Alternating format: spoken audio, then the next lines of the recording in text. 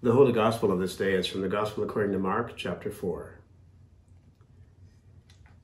Jesus also said, "This is what the kingdom of God is like. A man scatters seed on the land, night and day, while he sleeps. When he's awake, the seed is sprouting and growing. How, he does not know. Of its own accord, the land produces first the shoot, then the ear, then the full grain in the ear. And when the crop is ready, at once he starts to reap because the harvest has come." He also said, "What can we say that the kingdom is like? What parable can we find for it? It's like a mustard seed which at the time of its sowing is the smallest of all seeds on earth. Yet once it is sown, it grows into the biggest shrub of them all and puts out big branches so that the birds of the air can shelter in its shade." Using many parables like these, he spoke the word to them so far as they were capable of understanding it. He would not speak to them except in parables, but he explained everything to his disciples when they were by themselves. The Gospel of the Lord.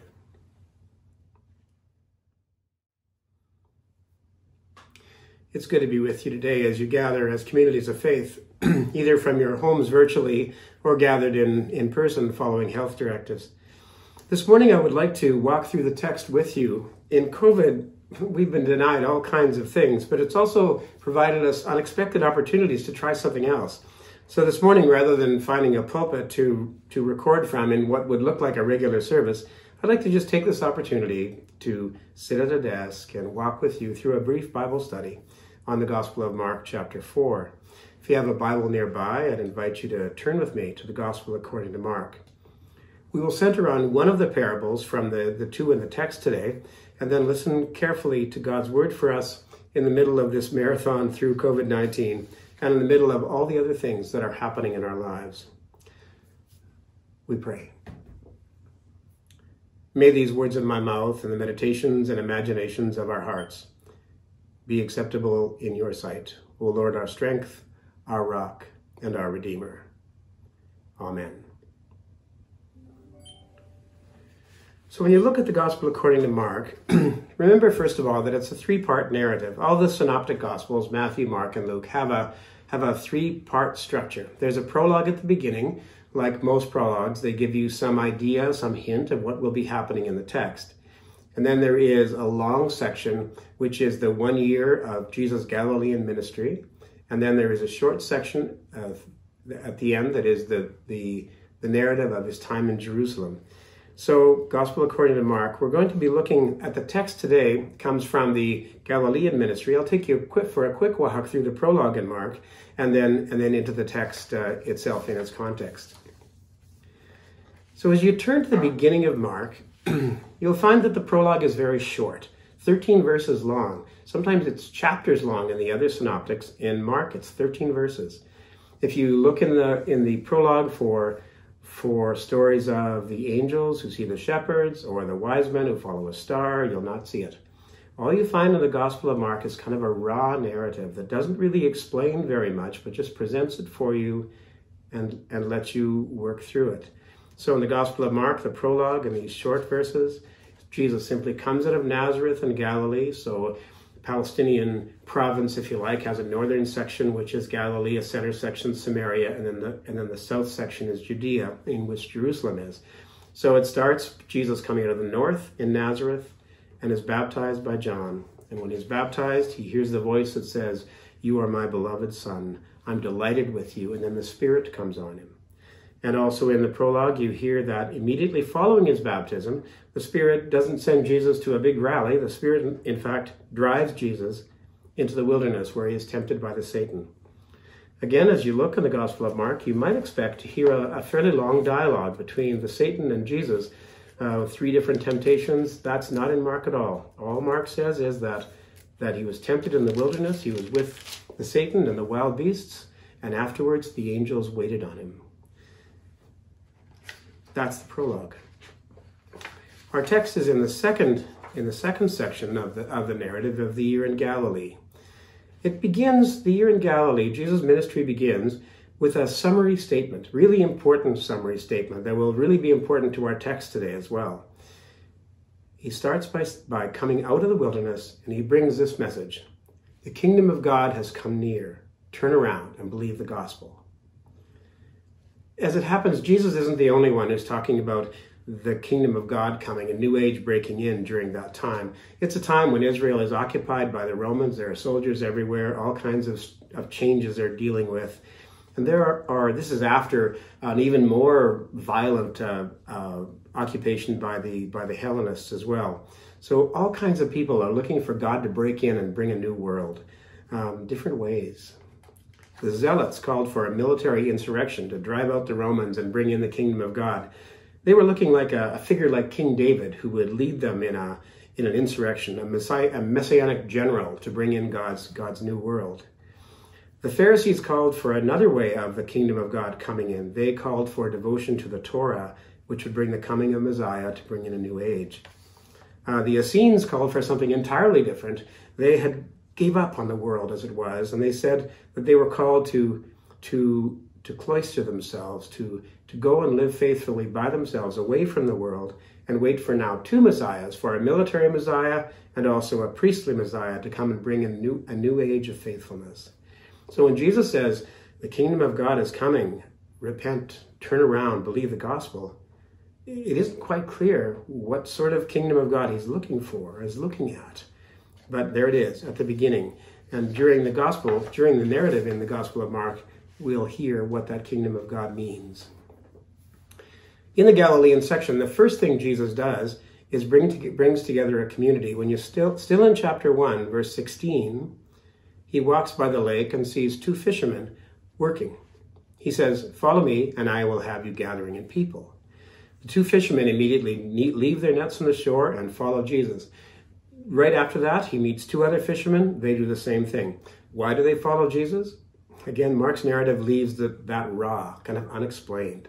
Jesus arrives, and they find themselves following after him. Later on in the Galilean section, he runs into Levi the tax collector at his table. And Levi hears the call to follow Jesus, and he leaves his table and follows Jesus. Now by the end of chapter 4, there are about 12 disciples now following Jesus. No doubt there's others who are part of Jesus' community, but these are the 12 that will go with him on the ministry journey. They must have wondered, don't you think, about what the kingdom of God, this new age Jesus was speaking about, was going to look like.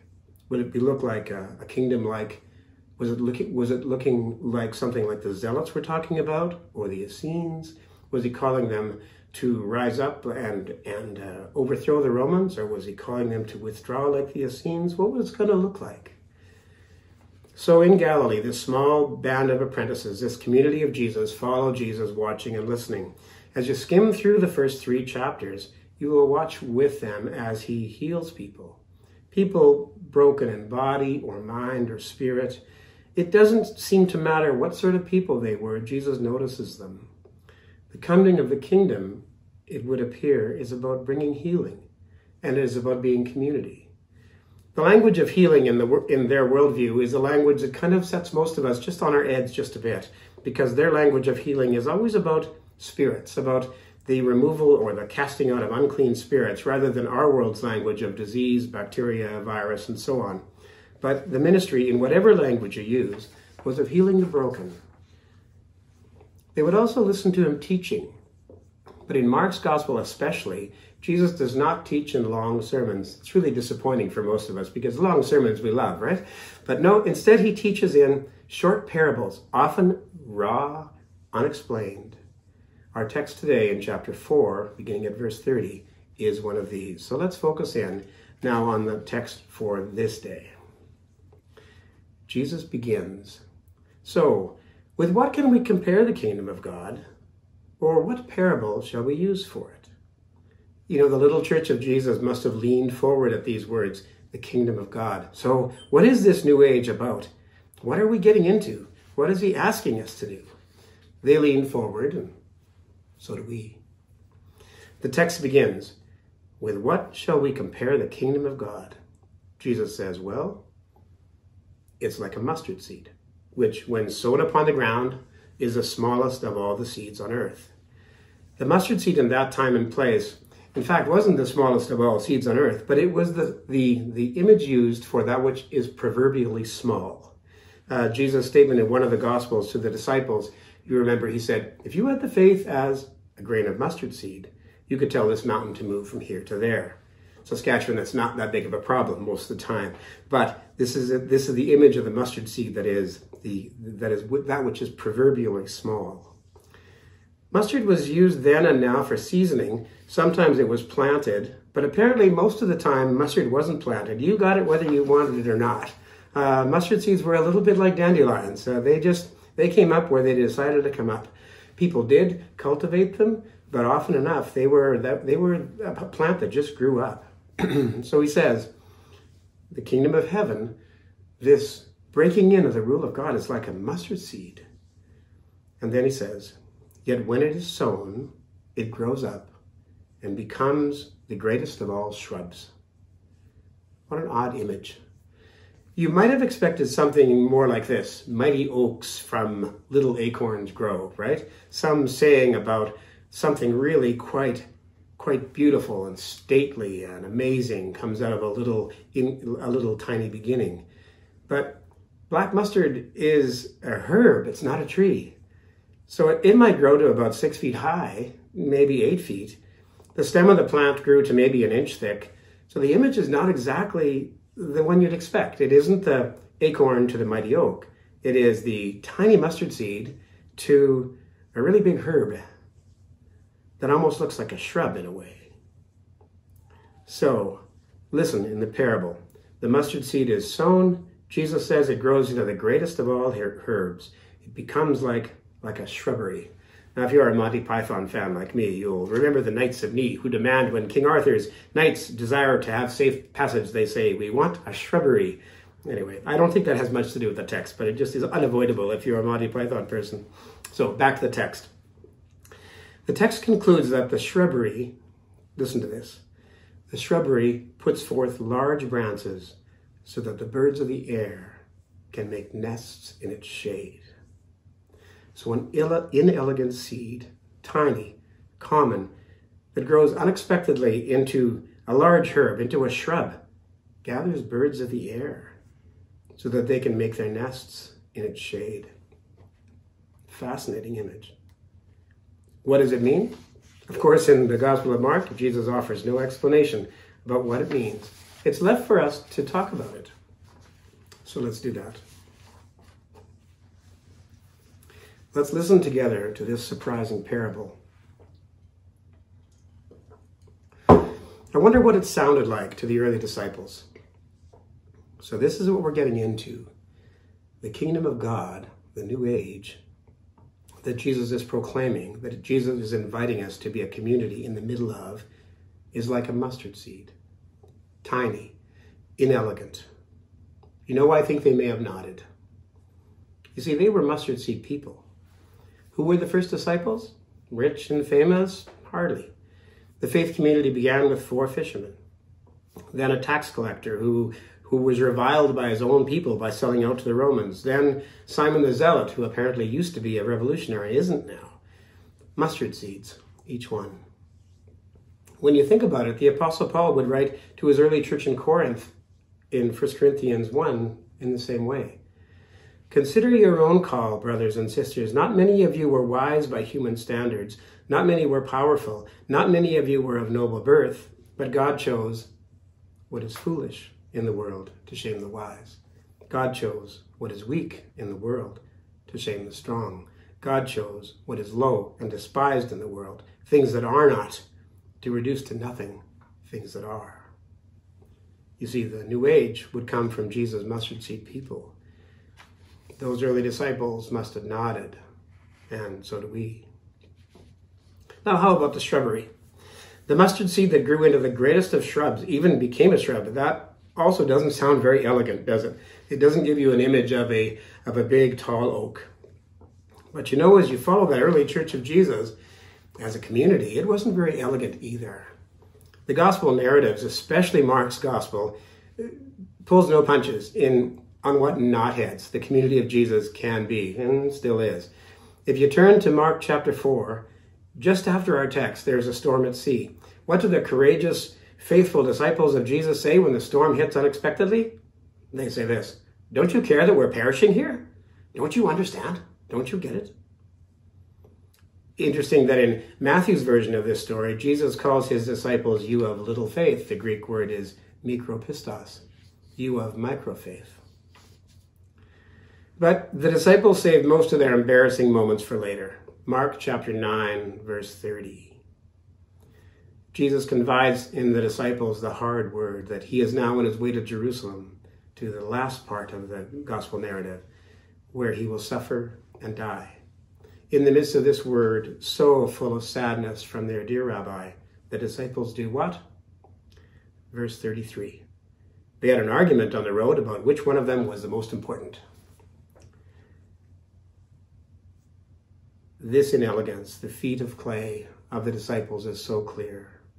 They are on the road and they're figuring it out, and they're not figuring it out very quickly.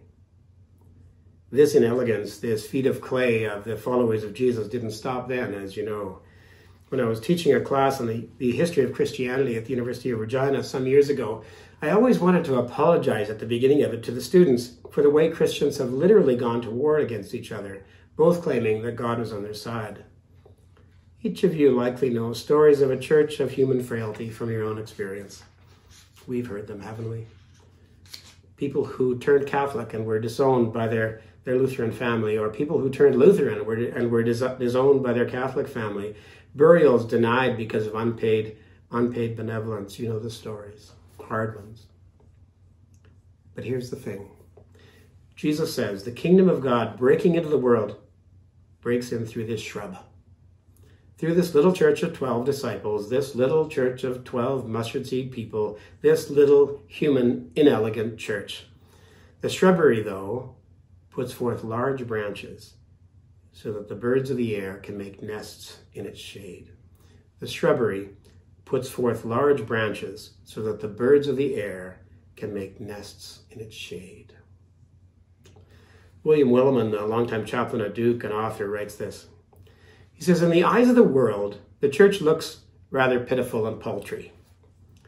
Our discipleship, though perhaps earnest, is not that impressive in the eyes of the world. And yet, for all of our flaws, the church is the body of Christ, the form the risen Christ has chosen to take in the world. And that makes all the difference. Let me tell you a little story about that. Back years ago, maybe more years than I really want to admit, when I was a young pastor in a rural community, the phone rang one day. On the phone was one of the folks I'd worked with from the funeral home. He was a Mennonite man. We had had conversations about the difference between Mennonite and Lutheran. We'd had a long conversation just a week before about baptism and what it meant for Mennonites and what it meant for Lutherans. And it was actually a good conversation. But this day was not about that. He called to say, well, let's use the name Bill Johnson for him. Bill Johnson passed away on the weekend. You may have met him. I did know him, more by reputation. I'm not sure if I'd had a conversation with him. He was known, though, all around the town as the town drunk. That means that he was suffering from alcoholism more publicly than others who were suffering more privately. But he continued. Bill's family, you might have known, disowned him years ago, decades ago. Every one of them. So there's no one willing to handle his funeral. Now, we thought that as a funeral home, we would donate the funeral for Bill. He was a human being, after all. So would your community be willing to handle the church side of that? So we did. He was a human being. We were followers of Jesus, after all. We were a shrubbery, so we did. You know, I don't know if it mattered to anyone in the town that day. I don't think it made the local newspaper. I don't know if it mattered to the family either, but I do know it mattered to our faith community. It mattered to me. Our little shrub had reached out far beyond itself to give shade to one of the hurting birds in God's world. Yeah? No, we were not perfect. Not our people, not our churches, not our pastors, not our bishops. But how many have been gathered in by the community of Jesus when they were in distress, needing food, needing a listening ear, needing a place to belong, needing love, needing a word of God. And the little shrub that is the Church of Jesus reaches out again and again and again. So, with what shall we compare the kingdom of God, says Jesus? Well, it's like a mustard seed that grows into a shrub. And the birds of the air find shade in its branches. I leave you with this odd, beautiful story to continue to turn over in your mind as you walk the days, late, we hope, in this pandemic, as we walk the days as the followers of Jesus. And I would leave you this challenge. Though our faith communities may in the eyes of the world look insignificant, tiny as a mustard seed, though we may look sometimes even to ourselves like a gawky little shrub, reach out those arms of Jesus into the world in whatever way that is your gift, in whatever way that is your calling, so that the birds of God's world can find shade in your branches.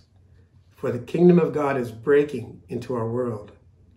Turn around and believe this good news. Believe the gospel. Amen.